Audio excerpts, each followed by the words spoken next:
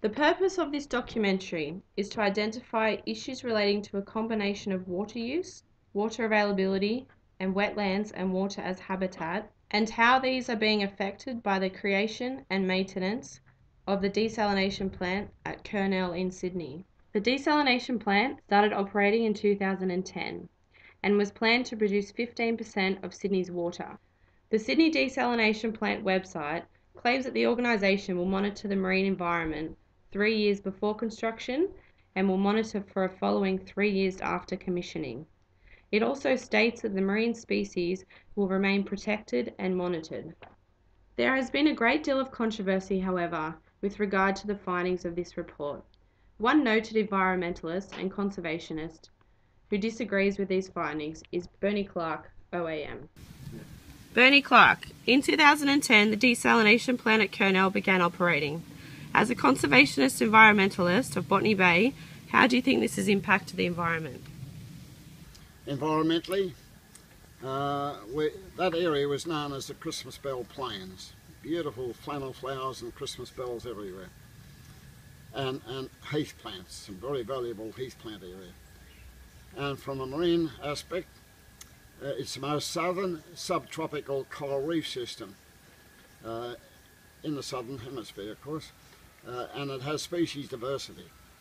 Christmas bells, scientific name Blandfordia nobilis, were just one of the species first collected by Banks, Cook and Solander from the Endeavour in 1770.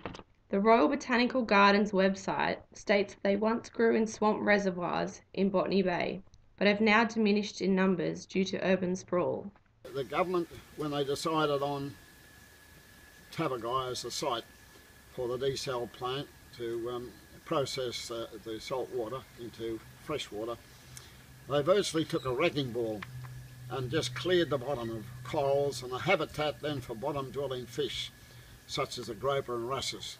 Very few places left along their coast that are untouched for these bottom dwelling fish.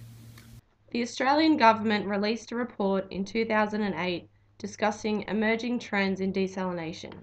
In this, they have clearly stated that the desalination plant will be dispersing a hypersaline plume that will likely affect bottom-dwelling species that live on the reef.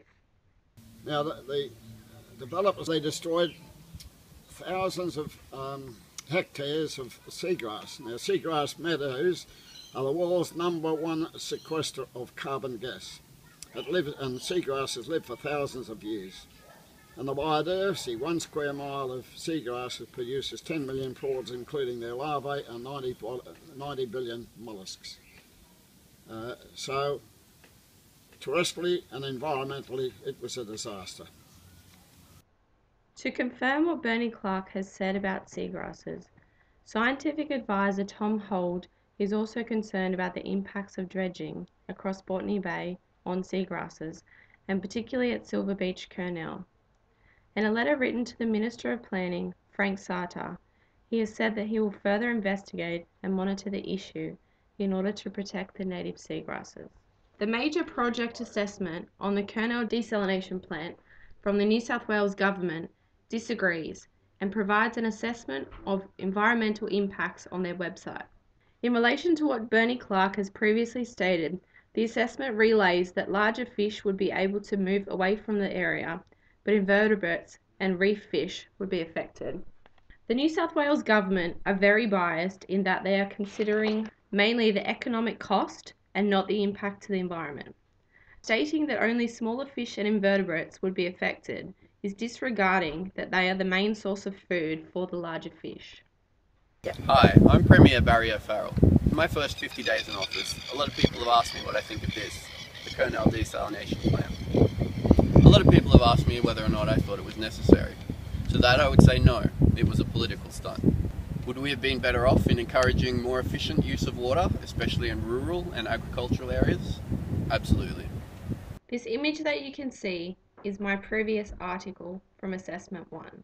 Although Barry O'Farrell has stated that there is a huge cost involved in the operation of the desalination plant, New South Wales Finance Minister Greg Pearce stated in 2012 that Sydney Water clients will be saving an estimated $50 million a year from the shutdown of the plant.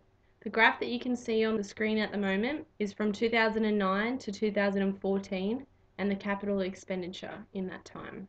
The desalination plant at Kurnell shut down in June 2012 as Sydney dams had reached a whopping 96% of total storage capacity, and you can see this on the screen at the moment.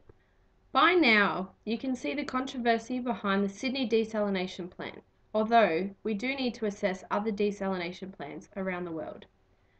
Saudi Arabia, for example, they have always had a freshwater problem. At one point, they have even considered to tow an iceberg from Antarctica to use as a freshwater source. Saudi Arabia has the largest desalination plant in the world and has 2,500 miles of water pipes. It generates 2,750 megawatts of energy to the whole of the country.